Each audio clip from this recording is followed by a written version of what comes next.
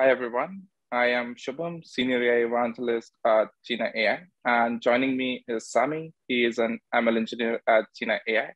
And in this video, we'll be explaining you how to set up your monitoring for Jina applications using Prometheus and Grafana tech stack. Sami, before we go ahead, can you tell us a little bit about the role of monitoring in production and why it is important? Yeah, so monitoring is one of the most important things when you want to deploy application in production. It allows you to do a lot of things, but mainly it allows you to have having a clear overview of your application. In our case, the Jina flow.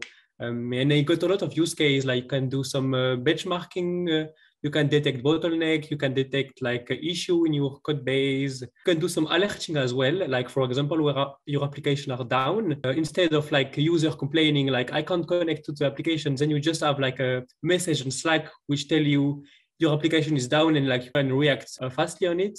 You can having some report evolution, and you can understand what went wrong in the past. So for example, let's say that yesterday I've got a big issue on my application, on my Jina search application. Maybe too many users connected, or maybe someone tried to hack my application, and I don't know what happened. But with the monitoring, I can go in the past and try to understand and investigate what goes wrong, and then in the future I'll take decision on a new design and everything. So that's mainly what the monitoring is useful for, and something really important for having Jina in production. Can you also tell us a little bit about the Prometheus and Grafana tech stack that we'll use for monitoring? Yeah, sure. Now we just released this monitoring feature, and it's to really leverage all of this metric and all of this monitoring. You need to use the Prometheus and Grafana stack. Prometheus is a tool which will record metrics, store the metrics, aggregate the metrics.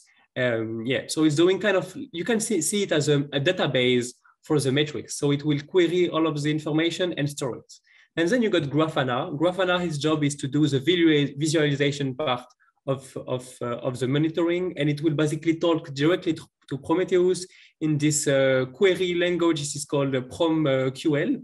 And Grafana will allow the user to define dashboard and to define the alert and everything. Can you also tell us how it works in tandem with Jina applications, like at which layer these tech stack sits and integrate and talk to a Jina application? Yeah, of course. So Jina application are composed like a Jina search pipeline, but it will be composed of several microservices, which will basically be executor, which will execute some Python code, like embedding, indexing, matching, and everything. So you can think of a Jina flow. It's composed of multiple of executor microservices, which is connected one to the other. And the idea that we have for the monitoring is each executor, so each part of the flow, it will expose its own metrics. And then Prometheus, so it is a tool which is installed next to your flow, but not installed in your flow. It's next to your flow. It's a tool which will basically talk to your executor directly. And it will, for example, it will ask him, please make your report. So it's basically, he will call an endpoint and say, what's new? And then the executor, he will say, currently, this is my state, my metrics. So for example, let's say that an executor, he exposes a number of documents he has processed so far. Each time the Prometheus will ask him what's new, he will say, I processed 30 documents. And then next minute, Prometheus will ask again. And then the executor will say, okay, now I processed 35 documents. So the executor, he only knows at T time, at given time, he only knows his state. He don't know about him in the past. It's the job of Prometheus who each minute, each 30 seconds, depending on how you configure it, he will ask, and then he will store all of the information. So you can kind of this database here, you can see, which is like a time series, basically, the time and the number of documents. So this is from the collecting of the metrics, Grafana, which will leverage this time series into dashboard. It's as easy as that. Give you an overview on how it's working on a flow level. Different microservices, Prometheus talking to all of them, and Grafana processing it into a nice dashboard. So Sami, if I want to implement it for my Jina application, can you tell me with the help of an example of how I can do it? And what changes in the code do I have to make to enable monitoring in my application? So actually, it's really easy to deploy the monitoring. It's as easy as putting the flag monitoring equal true when you are creating the flow. So it's like just one flag, and then everything under the hood will be. So basically, each executor will be spawned with this small endpoint, which will contain the metrics. And then, of course, you need to install Prometheus and Grafana, which is two like external tools that they are not built in the flow. It's like external. You have to deploy them and kind of connect them together, so that Prometheus can talk to your executor and Grafana can talk to your Prometheus. And then you can have this all metric pipeline. Okay, so let's go. Let's start to actually deploy a flow with the monitoring enabled. So we will do today everything in Kubernetes, because the monitoring is like a production level features of Jina, and it makes more sense to use it within Kubernetes, because Kubernetes is like the best way to deploy flow when you want to run something in production. So what I have here is a flow. So I will open it. So it's like a really basic flow. You got two parts, like a clip encoder, which will take either some text or some image, and we'll put it in this embedding space when you can do some search. And we will have this simple indexer, which will store all of the embedding so that you can search. And like you have this index of embed document, and then you can have a query, search for a document. He will return the matches, and here you go with your like search application. So it's like maybe one of the basics applications that you can build with Jina, yet powerful. And you see that like enabling the monitoring on Jina is as easy as adding this flag here. And then, as I told you, we deploy in Kubernetes. So we dump like the config file for the Kubernetes. So then I just need to run this. We got a config file. Maybe I can show you a bit detail what's inside this config.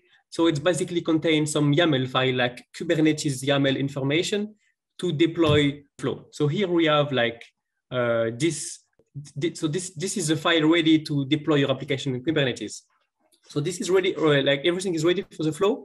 First, let's install Prometheus and Grafana on my Kubernetes cluster. So here I assume all of you got a Kubernetes cluster running. So now the first step to deploy Prometheus and Grafana is to create the namespace on which you want to deploy your flow and your Prometheus and your Grafana.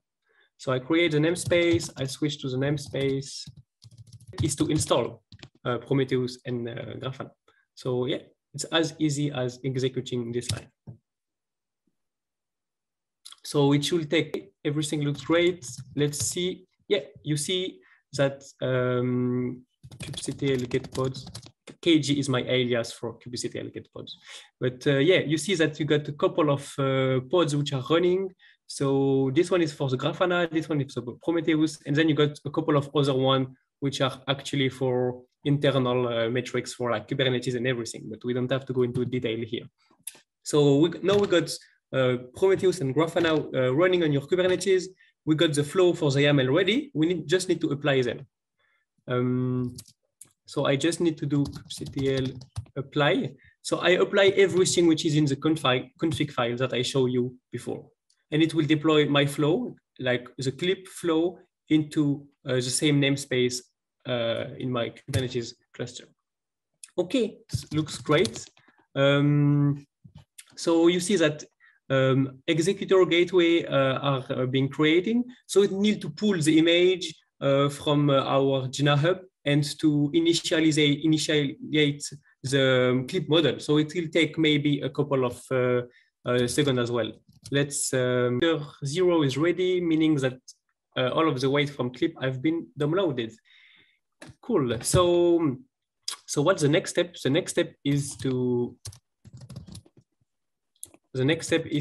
actually open Grafana.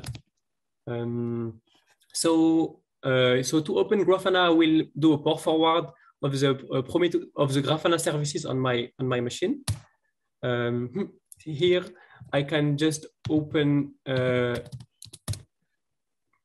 Username is admin for Grafana.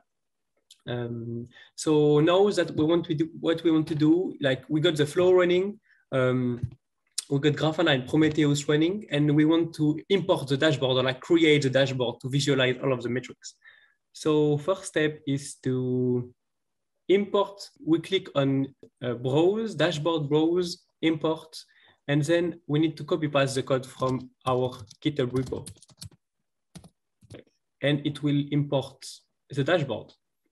So here, the dashboard is ready. You see that you have no data. Guess why? Because we didn't actually send any request to the flow. So this is our next step, is to send a request to our repository. So let me open my Jupyter notebook so we can do some query. I will skip the install part because everything is installed on my side. Download some data that I want to index with clip. So I'm downloading this totally looks like a data set. So you can pull and push Docker with Docker. And yeah, now it's downloading. This data set is this one. Totally looks like data set. So yeah, it's some images that we will index. Okay, that is downloaded. So only a couple of minutes. Let's look at what inside this data set. So yeah, it's some random image coming from this totally data set. So I need to connect to the gateway, but remember everything is running in Kubernetes. So if I actually want to be able to connect my client, which is running on my local PC, to the Kubernetes cluster, I need to do a port forwarding. So I need to forward the gateway. So I need to forward the gateway on this 5000 port. So the port forwarding is running. So now I can connect. So on the local machine, it is actually talking to the Kubernetes, to the gateway host on the Kubernetes cluster. So yeah, let's connect. So now we will index 100. So the first 100 image from this totally looks like datasets. So let's do it. Yeah, so you see that it has been indexed. So now what we want to do is to perform. So we index first, and now we want to perform a search. So I want basically to have like the images which is close to a dog. So I want to find dogs in this data set. So I just click on the search. It returned me a document, and I could look at the match. So here I look at the first 5 match and I plot them. The two first one, this is they looks like a dogs. Remember that we're only indexing on 100 data points. So yeah, it means that there are only basically 3 dogs in this 100 data point. So this was for like the neural search part. Let's come back to the metrics. What happened on the metrics? Let me reload.